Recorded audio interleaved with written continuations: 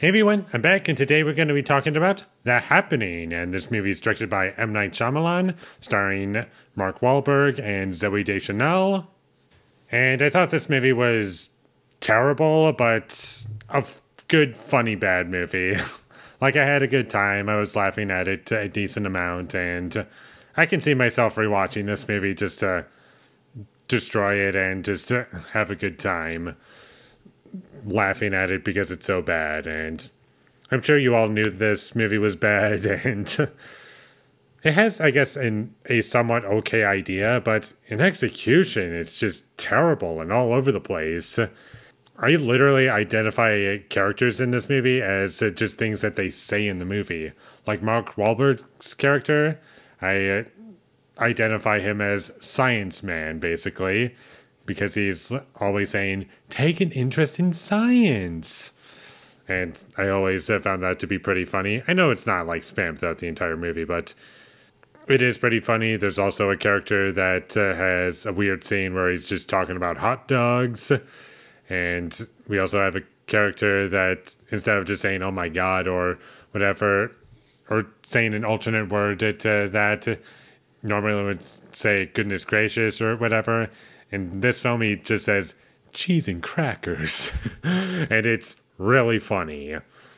The directing in this movie is not good. There's way too many close shots, and you can barely see the location at points, or even what room characters are in.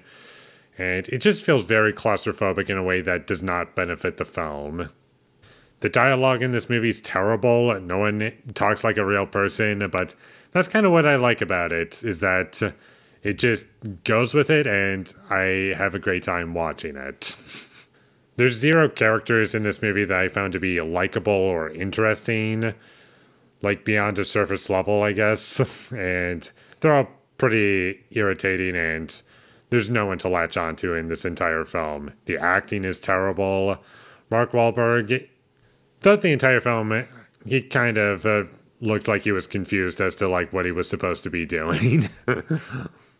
Zooey Deschanel in this movie kept reminding me of Dakota Johnson from both Madam Web and the 50 Shades trilogy. And not just because of her hair, which was a bit distracting, but also just the way she acted, and it just felt very underplayed and like, okay, I'm just here waiting for a paycheck, and the way she was delivering lines I found to be pretty funny.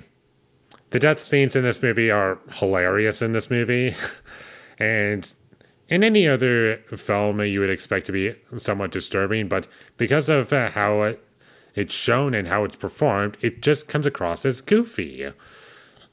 Mostly because the build-up to these deaths just comes out of nowhere, and you might be thinking to yourself, oh, that's probably just enough just to have something happen out of nowhere because it makes it unpredictable. But unfortunately, that's not the case here. In this movie, with it happening out of nowhere and no build-up to it, or just showing it properly, it all just feels wrong, and in all of the worst ways possible. The movie also shows way too much of the death scenes. Like in any other movie, you would cut away from something so it doesn't look goofy, but in this movie, they just show the entire thing of how a character died, and the way it's shown is just so goofy, and you could have just shown less of it, not just showing how they died, and just implied and give you a good enough of an idea of how they died, and that would have worked fine. But instead, they just show you the whole thing, and it just looks goofy. The music in this movie was overused. It was in so many scenes that just did not need it at all. And also, I just found it distracting that it could have just been used every once in a while when there was no dialogue, but instead it's playing over top when characters are talking at points, and it just ruins everything for me. And that's about all I have to say about The Happening. It's terrible, one of M. Night Shyamalan's worst films from an objective standpoint, but as far as entertainment goes, it's entertaining enough for me to want to revisit. There are so many scenes in this movie that I would love to come back to, just because they're so funny.